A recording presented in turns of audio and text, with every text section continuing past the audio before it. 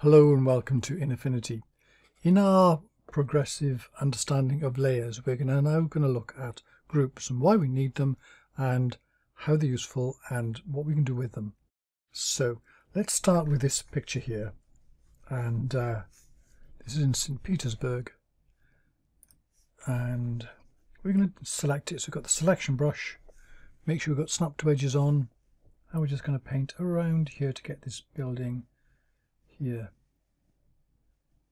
There we go. There you go. That'll do. Okay. Now then, what I can do from that is say I want to take this selection out and put it on another layer out here. I can just do that with a kind of copy and paste, which is Control C and Control V, and this is now on this layer here. I don't need the marching ants anymore, so I can hit Control D to get rid of it. Now then, if I take the layer off underneath, there you go, there's the building by itself. Now then, this means I can do things separately with the buildings. So I can take this layer here, and if I go to, say, I want to make this a bit brighter, so I'm going to go to Adjustments and HSL. Notice the HSL is above this layer here, so it affects those things which are below it, so it's just going to affect the background. So I can turn up the saturation on this, and maybe a little bit of luminosity, say. Then I've made the sky a lot brighter. So I can then go to the background here. Let's rename that, call it building, so we know what it is. Now then, if I want to make this a bit brighter as well, so I might go to, say, to exposure. Say, let's improve the exposure. Let's turn this up a little bit.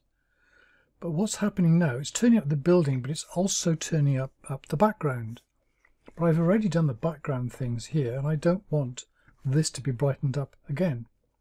So I want this exposure control here to affect this building here, but not other things underneath it. And the way I do that is to create a group. And so I take this one here, and I need to select all of the layers which are going to be in the group.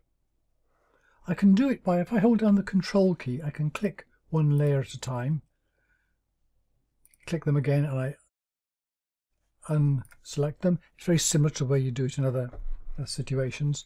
Or I can click one here, and if you hit Shift and click, it'll be all the ones in between. So let's take this one here and this one here. So shift clicking to get that layer there. Now I want to convert those to a group.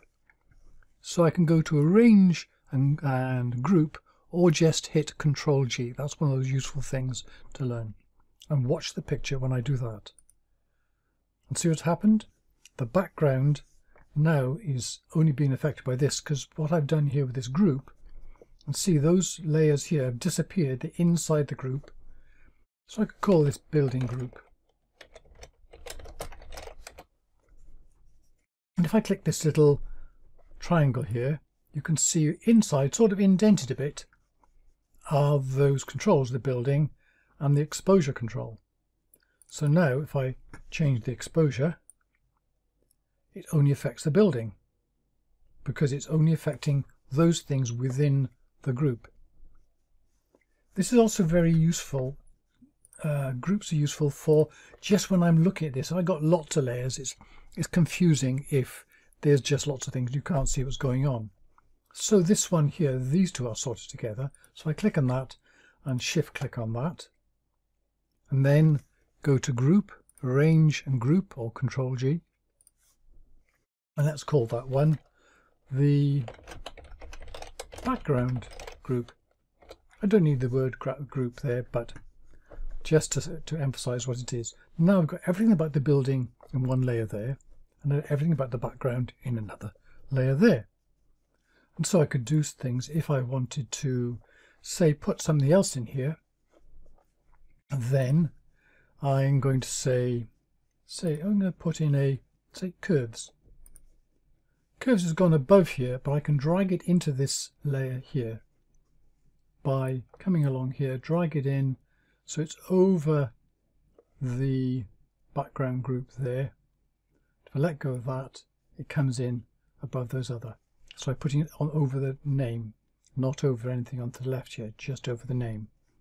And then I can adjust that again, maybe add a bit of contrast. There are also with curves here, remember I'm pushing up the lights and pushing down the darks. You don't need to do it very much, and that creates contrast.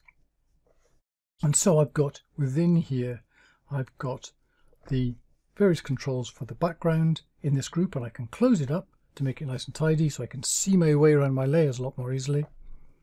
And I've got here the building group, and I can put other things in here to work with that. So there we go. That is the basics of groups. We're going to do more with groups and expand it and what we can do with it before long. But that's the basic thing to do. Anyway, that's it, and thank you very much for watching.